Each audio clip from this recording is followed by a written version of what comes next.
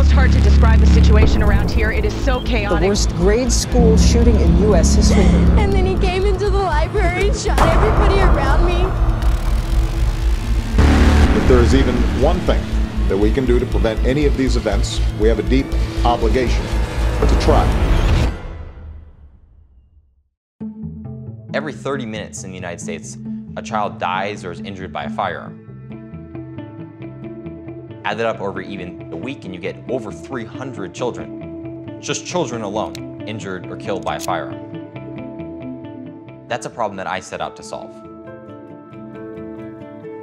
Hi, can we help you with anything at all today? Yeah, I'd love to look at one of your MPs here. There you go. What I've been working on for the last couple of years is taking firearms and making like a smart firearm. There's a fingerprint sensor set in right here. Smart firearms can only be fired by specific people. The system registers their fingerprint. Pull some photos up here. So all the circuitry is on the inside of the grip, it's all basically. So that means that if a child finds a firearm or if a police officer is disarmed, that firearm is completely useless. Interesting concept, certainly. Personally, I wouldn't feel comfortable with that. And let's face it, I mean, firearms have been used, you know, for many centuries, and it's worked perfectly for an awful lot of people, absolutely.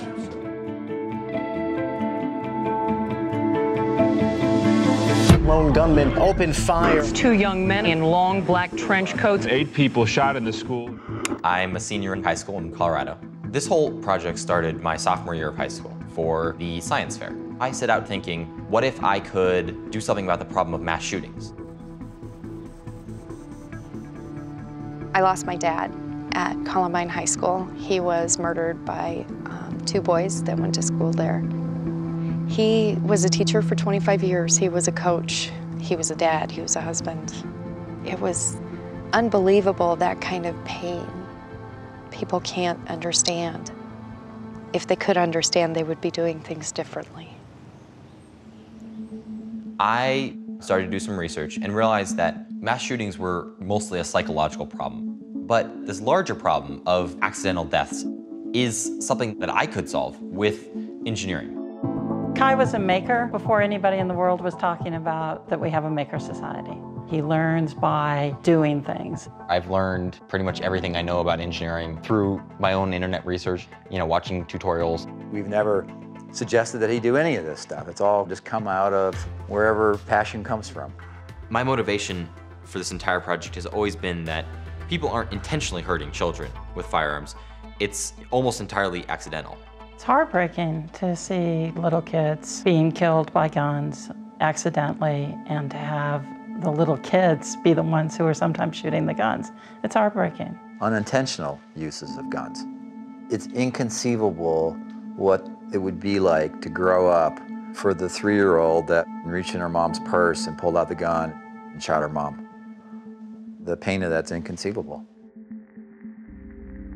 This is my first prototype. Since then, I have developed a much more advanced prototype. If I put my finger on the sensor right here, it will fire for me. But if you try it, Nothing happens. The only reason I've been able to progress further than just a plastic prototype is because of a grant I received recently from the Smart Tech Challenges Foundation.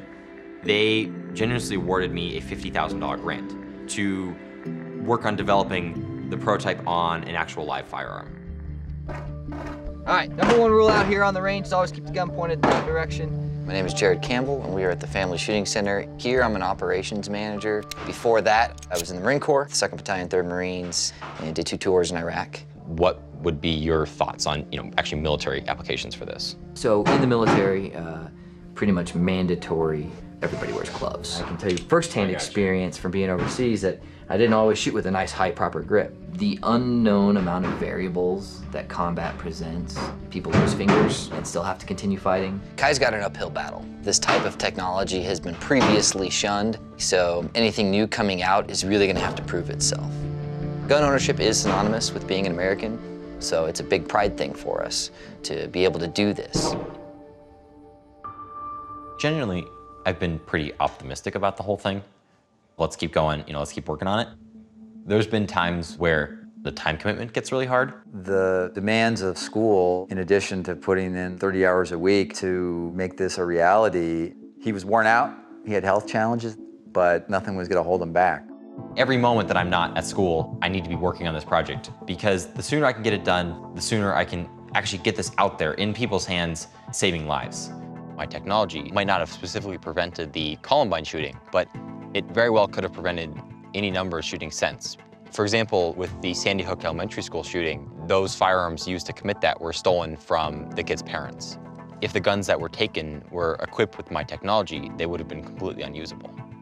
I think that's amazing. I think it can have a huge impact on reducing the number of memorials in the world. And although it's beautiful, I wish it weren't here. If we can reduce accidental deaths from firearms by 90%, then that's 90% more families who get to come home to loved ones every single day. Wow, I like your optimism, but at this point, even one, because I don't want anybody to have to go to places like this to remember our loved ones.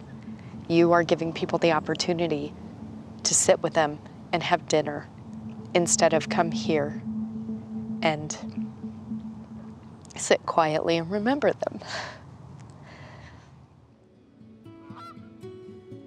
Over the course of this project, what's been driving me is just numbers on a piece of paper. After talking to you, this has given me a whole new level of motivation to continue this. This is about human lives. This has an incredible opportunity to make a tangible impact on not just my surrounding community, but potentially the entire country or the entire world. Anybody can have a positive impact on the world if they're willing to throw themselves into something. All you have to do is find something that you're passionate about, put the time in, and be willing just to put yourself out there. So just start.